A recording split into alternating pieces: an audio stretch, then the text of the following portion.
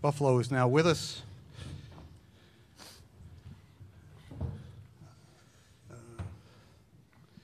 Nick Perkins, C.J. Massenberg represent the student body. The head coach, Nick Oates, is here. We're going to ask him to make a statement on the game. Then we'll go to questions for all three gentlemen from Buffalo. Nate, please. Not the way we anticipated ending the season. Try to look at the positives. We got 32 wins right now. It's the most in all Division I basketball, tied with Houston. Obviously, they play later. These guys had an unbelievable career.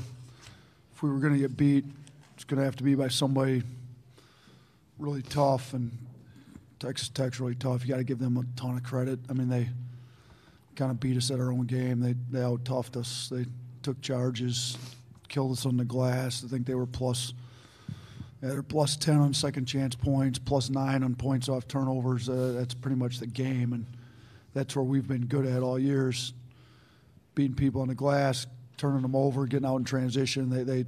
They did a better job of it than we did. I told our guys in the locker room, don't let one loss take away what you've done this year. Put Buffalo basketball on the map. Been ranked in the top 25 all year. You're a great team, even better people. They're going to leave out highest character group of kids I've ever worked with. So disappointing that it ended like this. We wanted to go further, but we're not going to let one loss define. We had an unbelievably successful year beyond what anybody would have imagined could have happened here at Buffalo. First question's right there on the left. Thank you. Nate, Josh Reed with CBS in Buffalo. You really struggled giving up offensive boards there to start the game. How much did that kind of dictate, as you mentioned, they out-toughed us, if you will? How much did that just kind of, put that in the back of the team's head that this was going to be a tough road to hoe?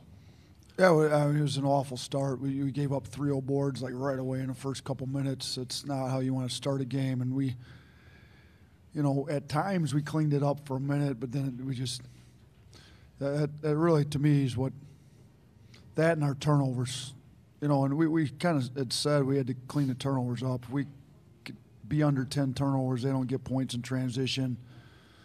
We get more shots, and if we could have done a better job on the glass, I think we gave ourselves a chance to win. But you got to give them credit; those are some big, tough guys that just out-toughed us, which is disappointing because we've been the tougher team probably 34, 35 nights out of the year in the 36 games. So to lose the last one on toughness hurts. It's not really who we are, but it happens that way sometimes. For Nate and CJ, there was a stretch, about 11 minutes, I think I counted 18 possessions without a field goal. What did they do to take you out of your offense and the way you were able to score so well this year? CJ first, please. It wasn't one thing in particular. Just credit to their overall defense. And I feel like we did get some good looks, but they just didn't drop for us. So, yeah. Nate. Yeah, early in the game we had 2 layups we missed, and we got to the free throw line. I think we were 4 for 9 in the first half at the line, if I remember right. Yeah, we ended the game 11 of 22. Like we left too many points on the board against a really good defensive team like that. We had to convert at the rim. We were 5 for 13 at the rim at the half, if I remember right. We couldn't do that. They had good shot blocking. Their defense, they're number 1 in the country. So they're obviously really good. We're one of the better offensive teams in the country, and our offense was not where it needed to be. We made some poor decisions. Our turnovers were. That was a big issue too. We turned the ball over on back-to-back possessions a few times in there. I don't remember So we went 18 straight possessions without scoring a field goal. Yeah, that's bad. This is by far our worst offensive performance of the year. Which they're number 1 defense in the country, so. You'd pick it. I got to do a better job.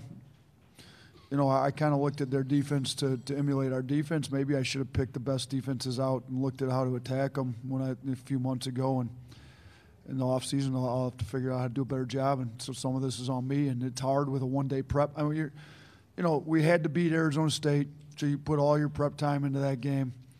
you got one day between games and you're trying to figure out how to beat the number one defense in the country. It's hard.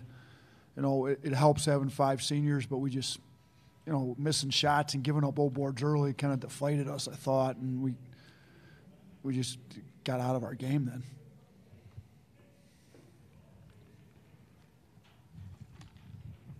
This question's for either CJ or Nick. Rachel Lindsay from the Buffalo News.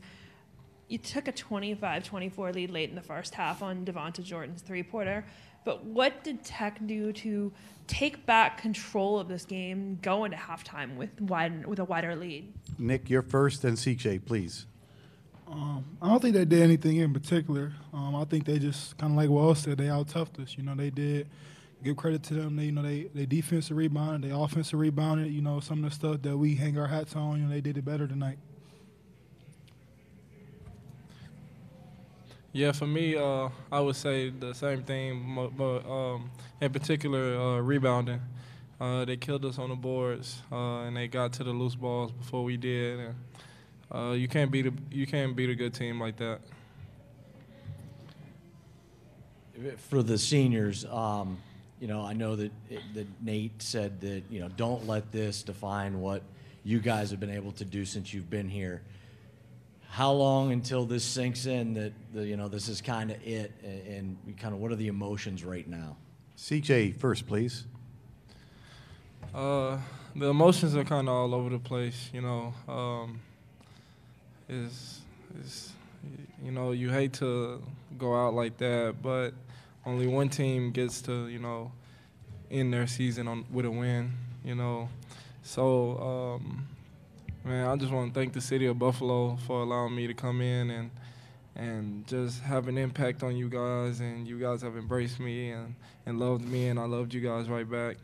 And just this ride with Nick and Coach Oates and all of the assistants been amazing. And I just want to thank Buffalo. Kind of like CJ, you know, it's kind of all over. You kind of think about some of the things you could have did better. And I mean, it hurts, but you know, obviously, you know, me and CJ, we're not done playing basketball, and you know, I thank the city of Buffalo for all y'all done for me. You know, how many chances Coach Austin gave me. Yeah, I mean, it's amazing. I just, you know, it's been a long ride. You know, I'm gonna miss Buffalo. We have 3 minutes to go in this session. Next question's right here. Matt Craig from SB Nation. I got kind of a similar question for the players. This group of seniors, you know, the 31 seasons, NCAA tournament runs, what do you want the legacy to be of this group? And then if Coach could comment on that as well. Nick, you're first this time. I would say just the kind of guys we are, you know, outside of me and CJ, I mean, Dante, Jeremy, and Montel are 3 amazing guys. You know, they guys who, you know, come in and you never hear them complain today. You know, they come in, they work hard, and they do what, you know, blue collar is. And you know, I think we just want the legacy to be just who we are out the court. You know, just good guys for the city of Buffalo. Basketball can only take you so far, but I mean, the true who you really are is who you are as a person off the court. So I think that's more important than basketball. So just who we are off the court as people. Yeah, I would agree with Nick. Just our character and just who we are as people. That's what the most important thing about legacy is. But I feel like the 5 seniors, you know, no matter how bad your day is going, if you talk to one of us, you're going to have a smile on your face, and your day is going to get picked up and turned around. You know, the city loved us for a reason. You know, we're always smiling and interacting with the fans, and I just want people to remember that from our legacy. And as far as on the basketball court, just how hard we play, how together we play. You know, I've never been on a team that shared the ball as much as we do, and the distribution of wealth was crazy on this team. And man, yeah. Nick, their size seemed to pose a challenge for your team, rebounding and defending the paint, but you had some success scoring inside and rebounding. Can you just talk about going up against their front line and what were some of the challenges there? I mean, their front line, they was big and strong. You know, Tariq Owens, dude, his wingspan probably about 7'2". He got some really long arms. But, I mean, like you said, I was able to, you know, just use my size, use my body, and, you know, get into the chest, take away their shot blocking. But really, I mean, it posed a challenge for us early, I think. But a lot of the shots, you know, we missed, like CJ, like, and Germ, like, a lot of the shots they usually make, they miss. They had really good open looks. You know, tonight they just didn't fall. We're going to take these two questions. 1, 2. Nate, coming into the tournament, you said it would be disappointing if you guys didn't make it to the Sweet 16, but you said it with the caveat that, look, if we come out and play well and somebody beats us, that's fine. We'll live with that. Do you feel like that happened? No, I don't. I don't think we played our best game. I mean, if you look, it's not like we just didn't. We shot 33% from three, so that's good enough to win games. We got out tough, so I'm a little disappointed.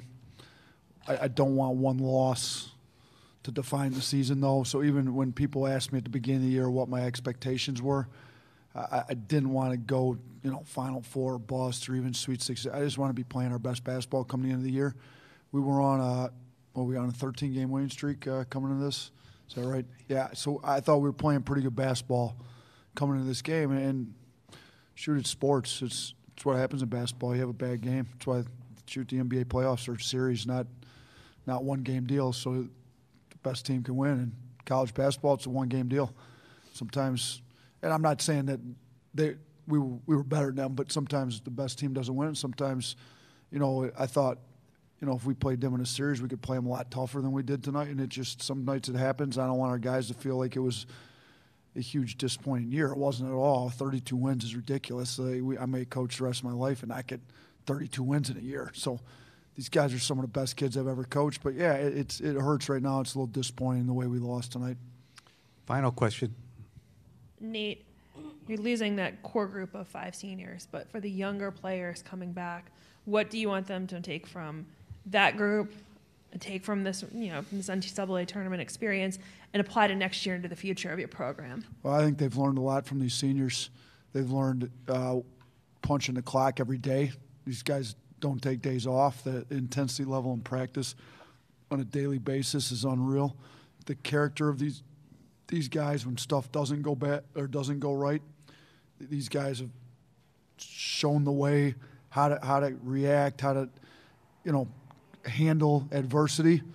I think they've learned a lot. I mean, these seniors have meant the world to me as a coach. These two guys right here, I've coached, I don't know how many Division I games, but every single one I've coached, I've had these two guys. I haven't coached a Division I game without these two, so it's going to be different for me. I love these two guys, like sons. I mean, they've been everything to me over the last 4 years, and I think they've done a great job setting the table for the young guys, showing them how to work, how to play, how to be unselfish. I mean, this guy is better than 80% of the bigs in high major programs. I think he showed it tonight, how he played against the #1 defense